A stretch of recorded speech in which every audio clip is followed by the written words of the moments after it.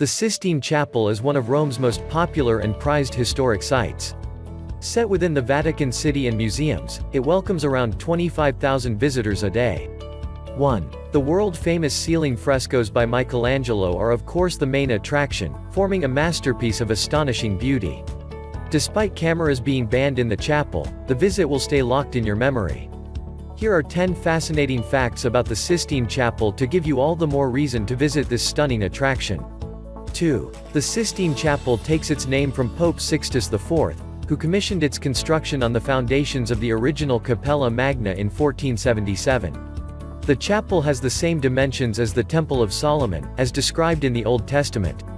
Before work started on the ceiling of the Sistine Chapel in 1508, it had been adorned with a blue night sky with golden stars, painted by the Umbrian artist Piero Matteo d'Amelia.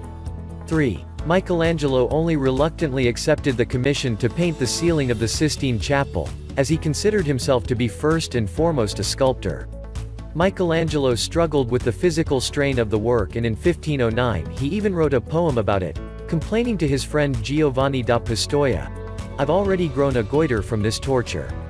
It has been commonly believed that Michelangelo painted the ceiling lying on his back, but he actually constructed his own system of scaffolding, so that he could paint standing up for more precision and control. 4. The area of the Sistine Chapel ceiling measures about 1/6 of a football field, that's around 12,000 square feet. Works of art by Michelangelo are not the only ones on display in the Sistine Chapel.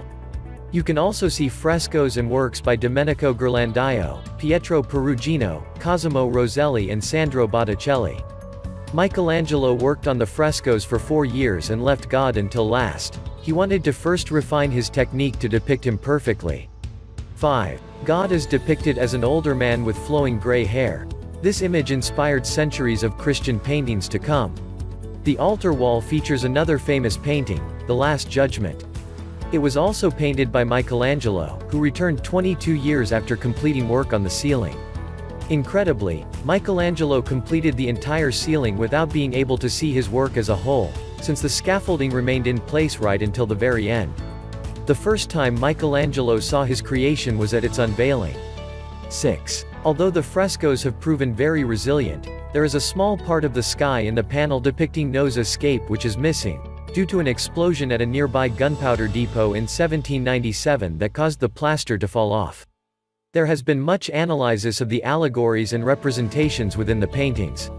For example, it is possible that the creation of Adam draws parallels to the human brain reasonable given Michelangelo's expertise in anatomy.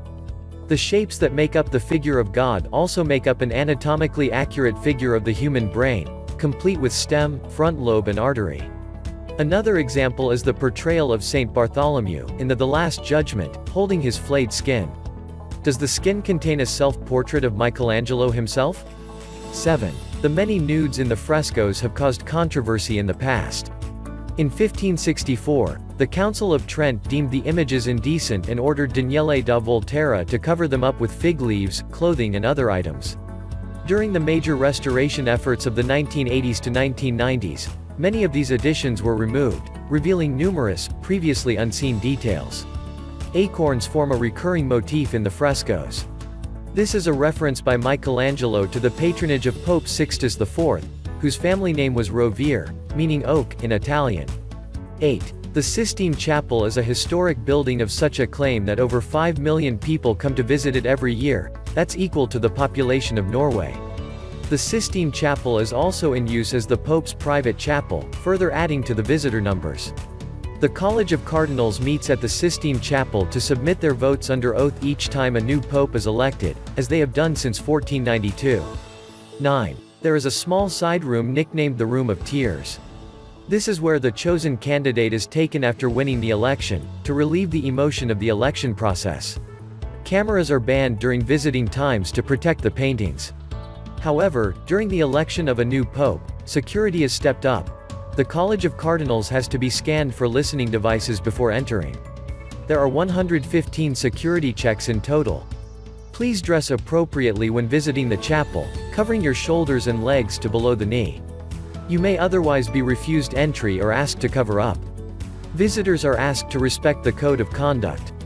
10. The greatest danger posed to the chapel by tourists is invisible to the naked eye. The sweat, carbon dioxide and skin flakes of 25,000 visitors a day. A humidity and temperature control machine is being developed to counteract this threat. The Sistine Chapel will forever be one of Rome's most popular places to visit thanks to the sheer scale and exceptional artistry of the masterpieces it houses. It is protected by papal traditions in its location within the Vatican City and remains one of the most important religious destinations in the world.